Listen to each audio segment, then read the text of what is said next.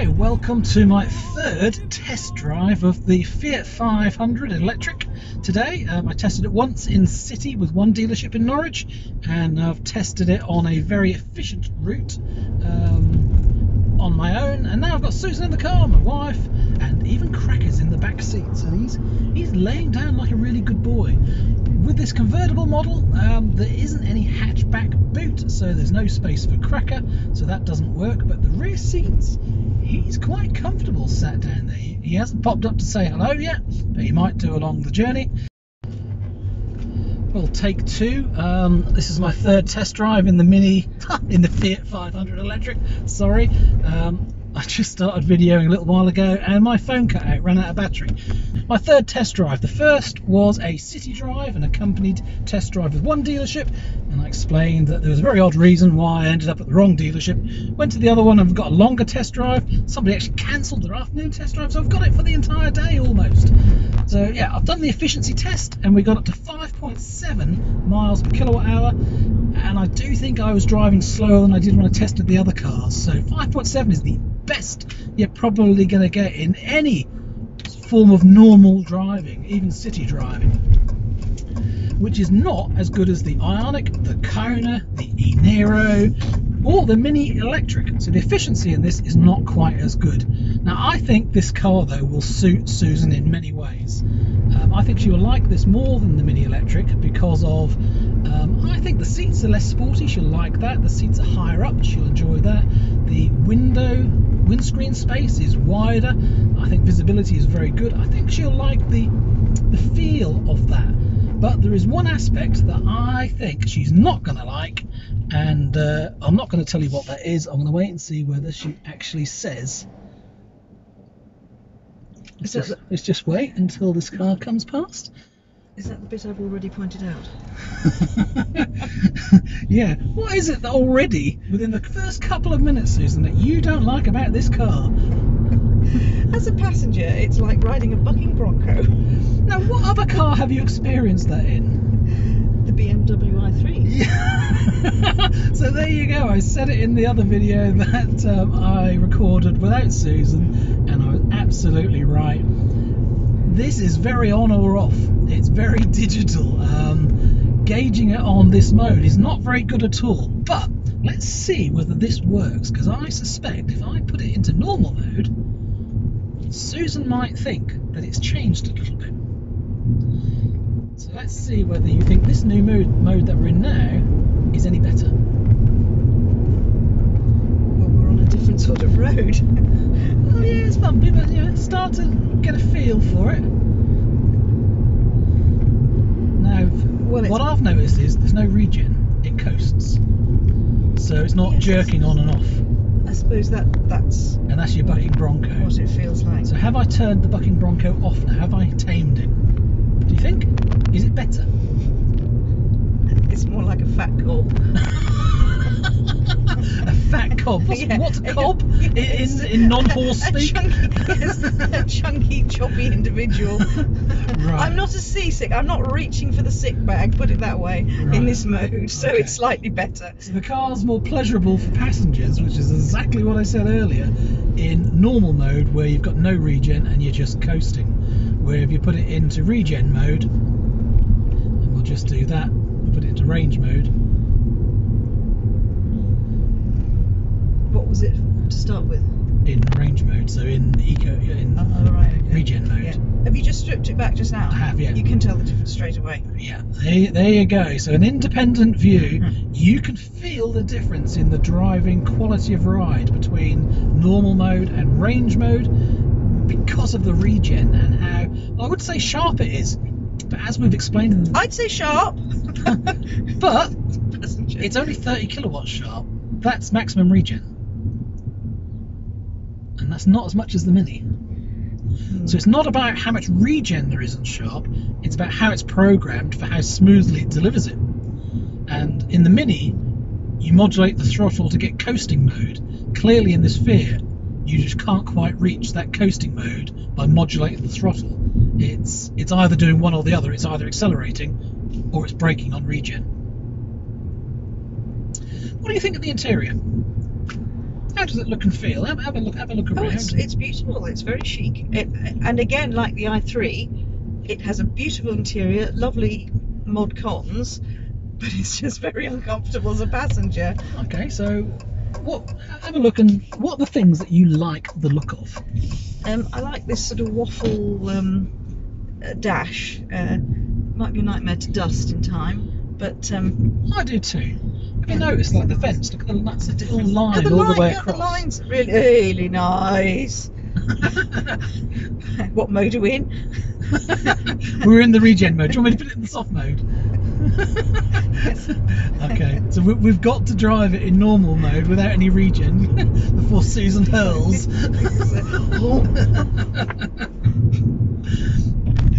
Okay, now I bet you don't get that on James and Kate's video, do you?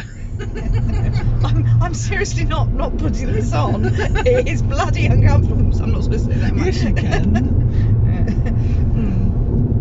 So what do you think to these switches? So have a flick on of these switches, because they're the heating controls. You can do it from the digital dash, but these are toggles, so you can go on and off.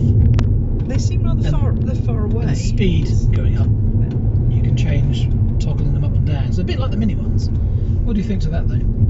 They look right, don't they? I quite like this and this and this and this charging here. I think that's nice. It is. It's very nice. It flows. And then this piece, look at the grey on it. No, it's been very. Oops, so because we've got no regen, you have to actually use the brake pedal. I'm not used to doing that. So we've only done 5 miles so far. We're at 4.8 miles per kilowatt hour. Let's turn the temperature up in the car. We don't need it that cold. Susan doesn't like it cold. Susan doesn't like it boiling hot either, especially when I'm not feeling very well. Let's get to a smoother, bigger road quick. Yes.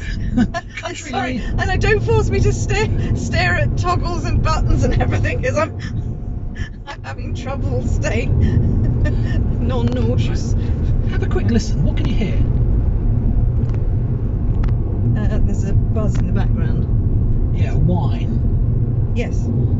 Is that supposed to be there? What's that supposed to be? It's like a whistly whine, isn't it? It's just a constant drone. Yeah. Do you think you have that in the Mini Electric when you hear it? No. Yeah, see, I've noticed the same as well, that there's some noises on this car that aren't quite pleasant. But is that because the cabin is so quiet inside, you notice them more? Well, your ears are you're super sensitive anyway. Yeah. I can notice all those things. But that's what I'm here to do, isn't it? To test the car and to give you an opinion, good or bad, of what I notice and what I see. And you may or may not notice that. It might be nicer to drive, but based on being a passenger in it, I wouldn't. And it looks lovely. Yeah. But so going out for a drive, you and me as our car, this or the Mini? The Mini every time. And yet the Mini's harder, firmer, sportier. No, the Mini is just more comfortable.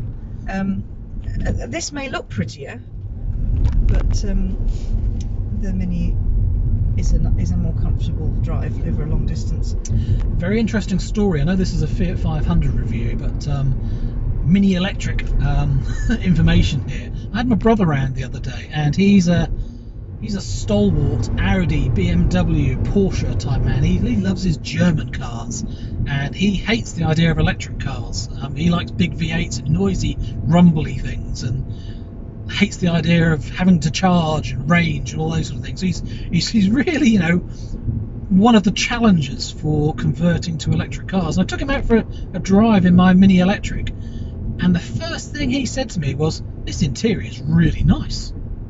And then he looked around at the seat and he said, "This seat feels brilliant. I can tell instantly it's really, really nice." And he said he'd just bought his wife a small Audi and spent £30,000 on it. So he's trying to be a bit smug, telling me he'd spent £30,000 on it. And then, well, go on then, how much is this then as an electric car then? Because I'd already shown him the performance and he knows the quality of the interior and the features. It's not a cheap car. And when I told him the entry level is 24.5 and mine was 27.5, he suddenly said, "Damn, I could have had one of those and put solar panels on the house instead for the price of the frickin' Audi." He said, I'm really quite tempted to go and trade it back in. And that's the first time I've ever heard my brother say anything positive about electric cars, or that it might work for him. And lo and behold, it was the Mini. The Mini, when you test drive it, just gives you a wow factor, and it might just be the sort of cars we like. But now you're hearing Susan's thoughts as well. Your first thoughts in the test drive of this aren't as positive. Where the Mini, even though it's got a lower range, is just a winner in so many ways. Anyway, back to the Fiat 500. Sorry about the Mini interlude. I do like the sat-nav screen. Oh, So you just turned it off. yeah. The sat-nav screen. Oh, there it is. Oh, that's good. The sat-nav screen is much better than the Mini. It's bigger, isn't it? It's bigger. It's more detailed, and it uses pinch controls with your fingers. What's he doing? Find a gear. Any gear? Well, these petrol cars, you know, they do work weirdly, don't they? With clutches and gearboxes and...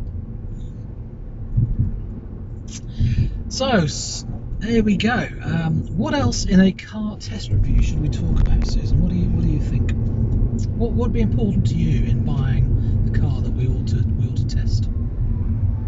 0 to 60 ton? Is that of interest to you? Is there enough space for the dog? But we've done that already. Hello, puppy. He's very good. What's that? Oh, you're feeling sick too. He hasn't thrown us either yet. Oh dear. No. Cracker's finding it okay in the back so far.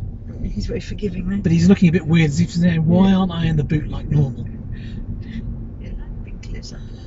Right, an update on efficiency. We've done 8.2 miles so far, and we're at 5.1 miles per kilowatt hour. Very interesting. Got a wave then to the Kona Electric that just went past in Wroxham. So we've got air conditioning on, and we're in normal mode now, so no regen. So it'll be very interesting to see what the efficiency is like on this. But it's gone up to 5 very quickly. It's very interesting hearing your thoughts on the car, because I still remember your first drive of any first electric car was in the Renault Zoe, and you quite bonded with that car quite quickly. I loved it. I just hated the look of it outside. Yeah, whereas this one's the complete opposite by the sound of it. You love the look of it, but you don't like the actual car. Yeah. I prefer this to the BMW i3 because I think I preferred the outside look to the BMW i3, but this compares very favourably to the interior of the BMW i3. I thought the BMW i3, it was like going into a 5-star hotel. It was a really, really nice interior. And this is too, isn't it? Yeah. It looks it. But as I was explaining earlier, but there's some of the bits on it are really, really cheap, like these sun visors. The sun visors are a bit tacky, alright, and lightweight. Yeah. But if you love the car, you're going to ignore those sort of things and just focus on the bits you do like. Yeah. And there's plenty to like, as long as you're not a passenger. It's actually noticeable as a driver, because I noticed it as the driver that it's a bit choppy. So it is quite uncomfortable as a choppy ride in range mode. And we've swapped now into normal mode, so we've got no regen, no one pedal driving. It's just coasting a lot, and that is more comfortable. But it still rocks and rolls a bit. It's yeah, for those of you understanding horses, I've been wanting a neck strap on this. a neck strap. And the whining of the motor now is really bugging me. I didn't hear it on my first test drive, but I can definitely hear it now. Fiat co-driver ready. Turn on and set ACC. Oh, look at that. This didn't work before. What's co-driver mean? Oh, brilliant. Brilliant. This is the autonomous cruise control. So if we set this cruise control now at 49 miles an hour, that's what we're driving at.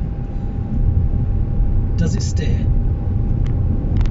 Well, it did, like it. Oh, it Oh, yes, it did. it steered. We got it to steer. But there's a bus coming. Right, so it's not as I thought with the steering circle on it. It is with the arrow going forward, and the arrow turns green to say that it's going to move. But that wasn't a smooth turn, was it? That was a bit of a lurch, wasn't it? Well, there's so many lurches you can't tell. Okay, let's go towards the middle. Oh, that's cool. That's okay, cool. so it's self-steering. Yeah. But it's bouncing. Place hands on steering wheel. It says it's bouncing from side to side. So okay, it self-steers, but not very well. But yeah, this bounces side to side quite heavily. So I think if you summarise a lot of these electronic and EV features, they've bunked a battery in an electric motor and they've got an electric car, but it doesn't look like Fiat are very good at this sort of software game. Okay, another update on efficiency. 15.7 miles into our journey. We are averaging only 32 miles an hour. It's been quite a slow drive so far. And efficiency, 5.1 miles per kilowatt hour. So not too bad. But you know, 32 miles an hour is quite a low average. And we've been closer to actually city driving than proper A-road driving. We haven't really been doing this sort of speed, 50 miles an hour plus, at all. But you know, 5.1 miles per kilowatt hour is not too bad. But again, don't forget, these are peak conditions. The battery is warm, it's 23 degrees outside now. It's actually cooled off just a little bit. So this really is optimum. This is the best that you're going to get in summer. And what price is this compared to the Mini? Top of the range Mini. This is between. I saw a sticker on the car for this for 30,000, but I understand they're over 30,000, so more like 31. So same price as the Level 3 Mini with all the leather seats and the sunroof. But it's got a bigger battery and a bigger advertised range. But yet you haven't got the range to work. Well, if we get 5 miles per kilowatt hour on all of our journeys times 37, it's 150. It's 185 miles. So yeah, it's got 40 miles more range if you drive economically. But from what I've seen, as soon as you start driving faster, normally the range really drops off and you don't get this efficiency. But that's what we're testing it for, to see.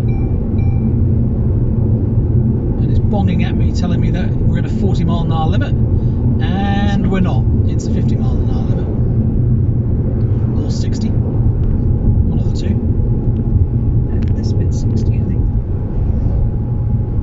Which the guy in the showroom did say as well, that it often misreads signs, and again he says that's glitches in it being an early software version. Does it give you the same fun factor as the Mini? Nowhere near, no. So no, for me personally, the thing that appeals about the car is the look. It's not how it drives. You would not buy this for its driving dynamics.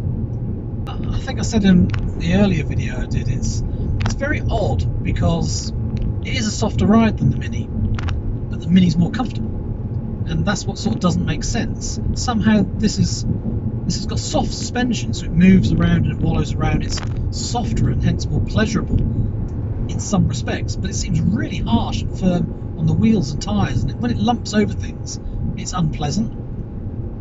And then it is much more choppy, so it's not as enjoyable to be in. So no, for me the Mini just gives loads of fun. This doesn't.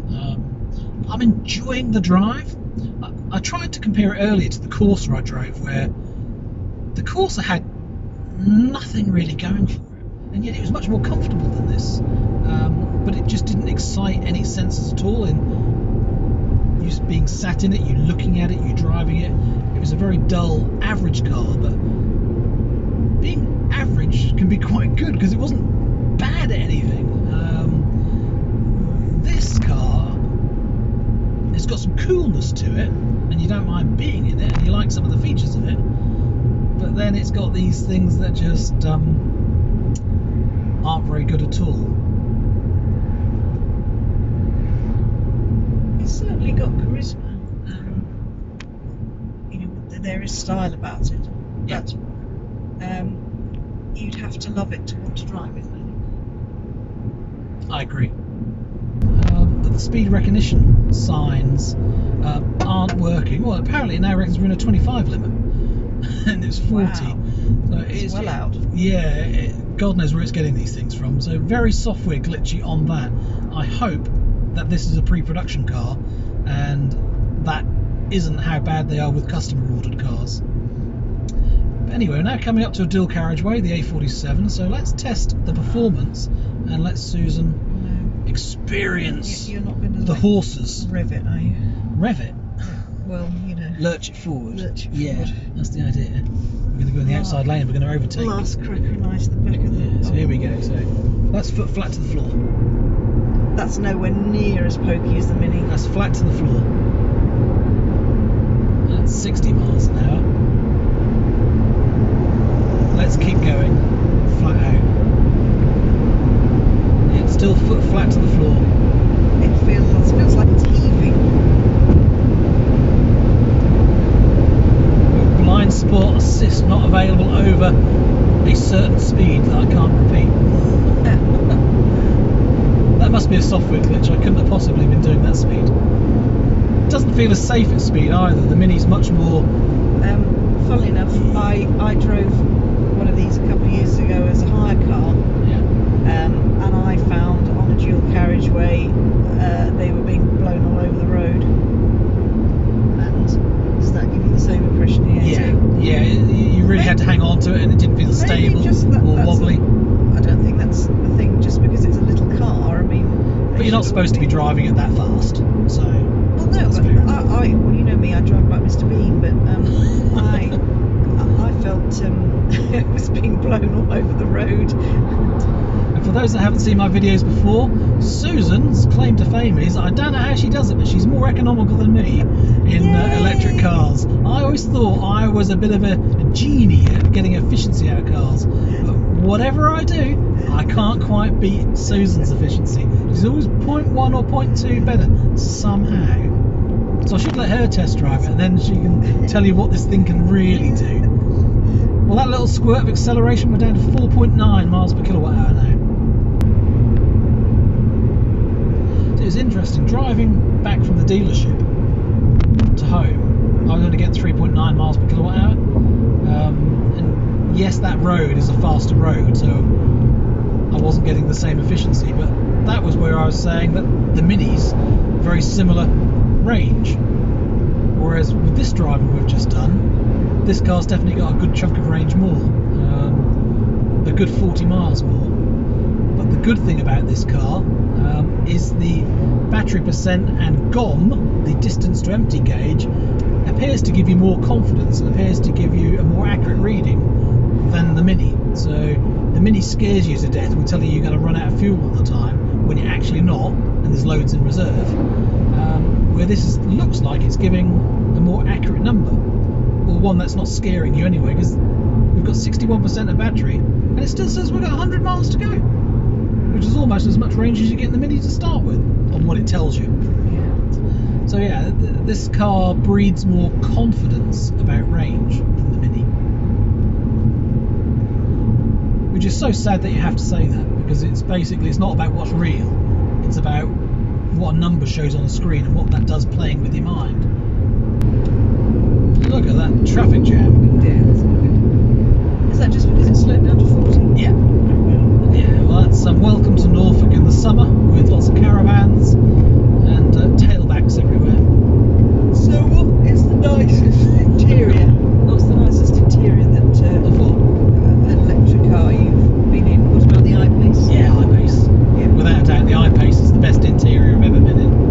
It's Jaguar for you, that is. Yeah. The seats and the controls are just lovely. Tesla was the best It tech. says the speed limit's 45 miles an hour. But that's ridiculous. We're on a dual carriageway. I think it's lost something in translation from Italy. Yeah. So on this little stretch we're doing 70 miles an hour now, and it's dropped down to 4.7 miles per kilowatt hour as an average for the entire journey already. So the range is absolutely falling away the faster we go. there you go, the range is quite good, and you'll get the 190, 199 miles if you poodle around at 30 miles an hour. If you're going to drive it up and down dual carriageways at 70 miles an hour, you're going to get closer to the Mini range. That's my experience in this test drive anyway. For someone that's really used to driving with regen, driving without it is really weird, having to reach for the brake pedal. That's just because you changed the mode. Yeah, because I don't want it to be too choppy for you. Thank you. No, it's really noticeable, the choppiness. I mean, I'm not being funny.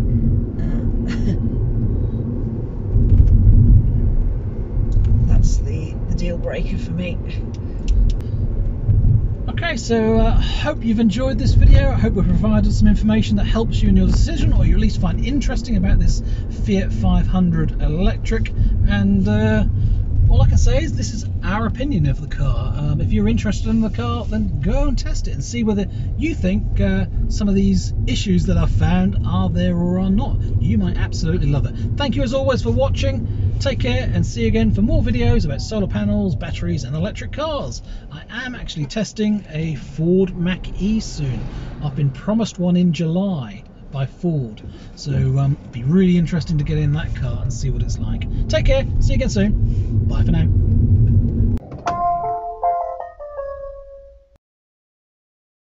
Just as a final piece of information, obviously on camera we're measuring miles per kilowatt hour from the display on the car. But one of the questions I often ask is, well, is that number correct? Is it accurate? And when you look at these eco scores, which is a different way of presenting the efficiency and trip information in the Fiat 500, they just don't seem to agree. The values here on these eco scores are very odd, that the speeds, the average speeds don't look right, the miles per kilowatt hours don't agree with what it displayed on the screen during the driving periods either. So there's something very odd here with the data that's being presented. Again, maybe software issues.